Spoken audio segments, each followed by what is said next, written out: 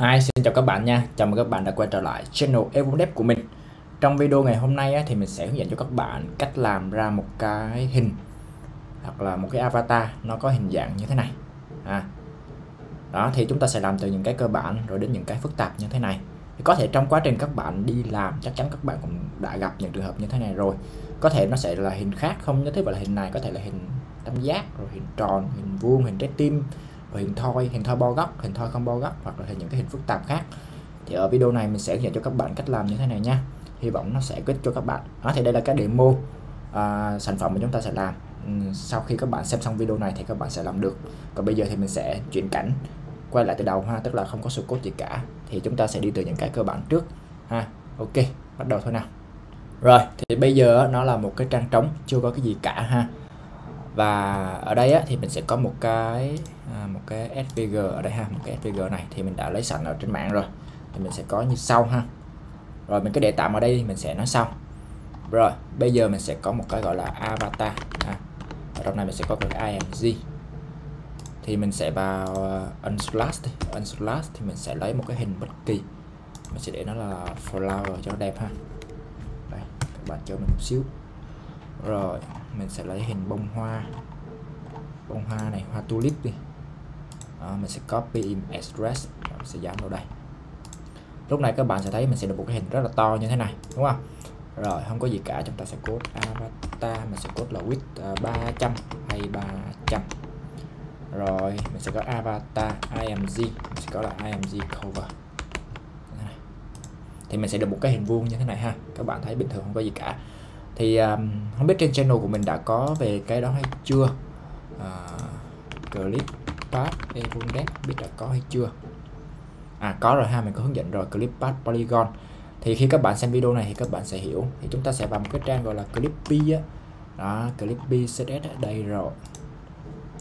Thì thông thường những cái hình này là nó chỉ là hình, cái góc của nó gọi là góc cạnh, tức là nó sẽ là nhọn hoắt như thế này thôi, chứ nó không có bo tròn được. Các bạn sẽ thấy ha. Ví dụ giả sử chúng ta muốn là hình này thì chúng ta vào đây, chúng ta sẽ copy cái này. Chúng ta sẽ copy nó và chúng ta dán vào thằng cha của nó ở đây. Thì lúc này các bạn sẽ thấy mình sẽ được kết quả là như vậy, tức là được như thế này. Đó, thì rất là đơn giản chứ không có gì cả ha. Rồi giả sử ở trong này nó có một cái viền ở ngoài cũng tương tự giống vậy nhưng mà có gradient thì sao? Thì lúc này cấu trúc chúng ta sẽ sửa lại một xíu và chúng ta sẽ có là .avatar image ha. Image và mình sẽ wrap nó lại. Rồi trong này mình sẽ có là một cái avatar line đi, ví dụ như thế này.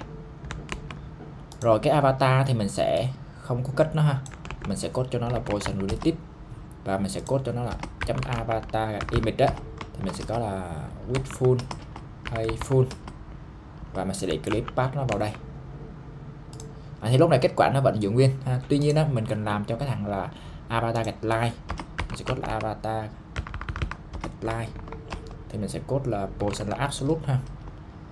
Mình sẽ code là ABS center của mình cho nó canh giữa, width full và hay full như thế này. Mình sẽ cho là background color là red để cho các bạn nhìn thấy ha. Đó, thì lúc này mình sẽ thêm cái clip path khi nãy mình copy nó, mình bỏ vào đây. Thì các bạn sẽ thấy là nó sẽ nằm như thế này, đúng không? Đó, thì nó nằm ở dưới cho nên là mình cần tăng kích thước nó lên bằng việc là mình sử dụng width và 2 calculate 100% cộng cho 20 pixel chẳng hạn. Đó, thì lúc này các bạn sẽ thấy nó như thế này. Đó, thì thay vì background color là red thì mình sử dụng là background image và linear gradient to right bottom. Mình sẽ có là 00 ASD là màu xanh dương, 20 F3B2 là màu xanh lá, màu cam là FB86C, màu hồng là F6BCB và màu tím là 6A5F9. Tại sao mình nhớ được những cái mã màu này là bởi vì cái mã màu này là những cái mã màu mình dùng cho cái theme mình đang dùng này là Evodev Dracula này. Nếu các bạn hỏi những cái hiệu ứng như thế này thì mình đã chỉ rồi nha. Các bạn tìm những cái video trong channel của mình là có chỉ cái này rồi, cho mình không có hướng dẫn nữa. Đó, thì lúc này mình sẽ được kết quả đẹp như thế này. Rất là đơn giản đúng không? Sử dụng clip path là xong. Tuy nhiên đối với những hình phức tạp giống như cái demo ở đầu video thì ở đây mình không thể bo góc được. Thì những cách như vậy khi chúng ta làm việc với designer thì chúng ta sẽ nhờ designer vẽ cho chúng ta một cái hình giống như trong thiết kế, tức là dưới dạng là SVG, phải đọc tiếng Anh là SVG đó. Đó thì ở đây thì mình đã tải cái hình nó sẵn rồi, thì mình sẽ mở lên cho các bạn xem. Mình sẽ xóa này đi ha, xóa này đi, rồi mình sẽ copy cái path này xuống, mình để dưới này. Mục đích là mình sẽ để là stroke width 5 stroke black. Đó thì các bạn sẽ thấy nó sẽ trông như thế này nè ha, nó sẽ trông như thế này. Stroke width là 2 thôi, hơi bự, hoặc là 1 thôi. Đó, và mình sẽ để nó là fill bằng Y đi. Đó thì các bạn sẽ thấy là mình sẽ có một cái hình như thế này. Ở cái hình này các bạn sẽ nhờ designer vẽ, không cần to đâu, nói chung là chỉ tại vì SVG nó đâu có vỡ đâu, thì cho nên là vẽ to hay nhỏ không quan trọng ha. Đó, thì chúng ta sẽ ra được cái hình như thế này. Đó, tuy nhiên ra được kết quả như thế này, nhưng mà chúng ta không cần nó ha, chúng ta sẽ xóa nó đi và chúng ta sẽ để vào bên trong cái thằng gọi là depth ha. Cái này gọi là depth, mình không biết từ tiếng Anh gọi là chữ tắt define, và đây nó sẽ có một cái thuộc tính, xin lỗi các bạn ha, nó là một cái thẻ gọi là thẻ clip path để sử dụng trong SVG này. Clip path này nó hoạt động cũng tương ứng với lại clip path ở đây ha. Tuy nhiên clip path ở đây là chúng ta sử dụng những cái hàm ví dụ polygon rồi rectangle các thứ để làm, còn ở đây thì nó sẽ sử dụng dưới dạng là SVG ha. Thì nó cái chúng ta quan tâm ở đây đó chính là cái ID rồi những cái này đây thì các bạn nhớ khi nãy cái hình không, đó là một cái hình là nó là hexagon, nó bao góc đúng không, đó, như thế này. Đó. Hoặc là sau này các bạn sẽ có nhiều cái hình khác, ví dụ hình bông hoa hoặc là hình cái gì đó bất kỳ, thì khi các bạn copy SVG hoặc là export dưới dạng SVG thì nó sẽ ra như thế này. Và các bạn copy cái path đó ha, cái path đó, hoặc là có những cái G khác nữa thì các bạn bỏ vào bên trong cái clip path này, các bạn đặt cho nó một cái ID ha. Cái này là do cái này mà export ra là nó như vậy thôi, hình như mình gỡ đó nó cũng không sao cả. Đó, nhưng mà nếu mà export ở trong cái SVG nó có thì mình cứ để nó đi cho nó chắc ha, lỡ nó sai.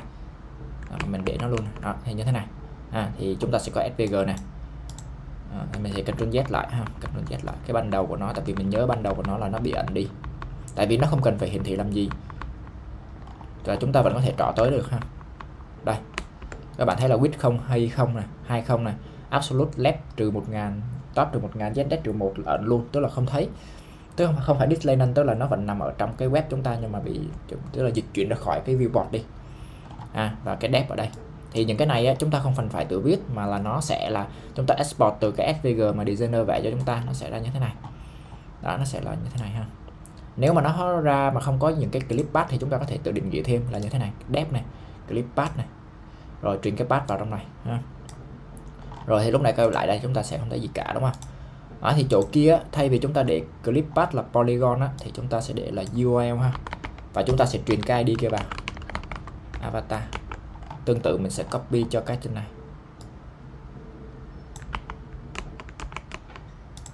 Đó thì lúc này các bạn sẽ thấy là mình sẽ được, tức là nó sẽ dựa vào cái SVG mà chúng ta vẽ khi nãy, tức là designer cung cấp, chúng ta export nó ra với dạng SVG path ha, là sử dụng là depth clip path.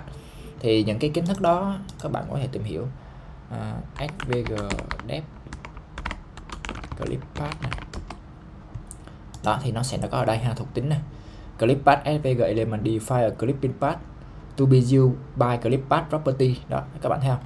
Thì ở đây MDN nó chỉ rất là kỹ. Đó, chúng ta như thế này và chúng ta có thể vẽ được những cái đó, các bạn thấy không? Đó, ra thì nó sẽ cắt hình trái tim này.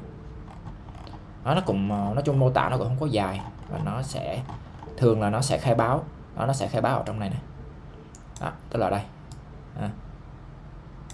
Đó, còn cái này là cái path người ta vẽ là hình trái tim này. Đó thì đây là sử dụng này. Đó, sử dụng trái tim tức là my clip, tức là cái này. Href là h là cái này. Trỏ tới cái path này và fill. Thì đây là trường hợp ở trong SVG luôn. Đó, còn ở đây thì chúng ta dùng ở trong CSS thì nó sẽ khác. Trong CSS thì nó sẽ là cái mà mình đang chỉ cho các bạn ở đây. Đó. Thì mình truyền vào clip path như thế này. Avatar này chính là cái ID chỗ này nè. Đó thì mình giả sử mình bỏ hai này đi. Để xem nó có bị gì hay không. Đó các bạn thấy không, nó không được kết quả mà chúng ta muốn ha. Bởi vì khi mà chúng ta export nó ra thì nó đã bên trong đó nó đã viết như vậy, tức là nó sẽ phù hợp, tức là cái view cái SVG đó nó có những cái thuộc tính đó, clip path đó, những cái giá trị đó là nó sẽ ra được kết quả mà chúng ta muốn. Còn nếu mà chúng ta xóa nó đi thì có thể nó sẽ bị sai đó. Các bạn thấy không, nó không hiện nữa này. Nếu mà chúng ta để lại này, tại vì chúng ta export nó ra là như vậy thì chúng ta cứ để im thôi, thì lúc này chúng ta sẽ được kết quả mà chúng ta muốn như thế này đó. Thì có thể trong quá trình các bạn làm sẽ có nhiều hình khác chứ không phải hình này đó. Thì ở video này nó chỉ tới đây thôi, hy vọng nó sẽ có ích cho các bạn nhé. Đó, đây nè, thì cái code này mình code xong thì thường mình sẽ xóa chứ mình không có để. Thì cái mấu chốt thì nó sẽ nằm ở CSS là clip path là ID là avatar, URL là avatar, là ở đây trong trường hợp này mình đặt ID là avatar, và SVG def clip path là từ khóa cho các bạn để các bạn có thể research, hoặc khi các bạn làm với lại designer thì các bạn có thể nhờ họ export cho mình thì lúc đó các bạn sẽ làm được thôi. Ok, video này tới đây thôi hy vọng nó sẽ có ích cho các bạn nha. Cảm ơn các bạn rất là nhiều và hẹn gặp lại các bạn vào những cái video chia sẻ tiếp theo trên channel của mình sắp tới nha. Bye bye.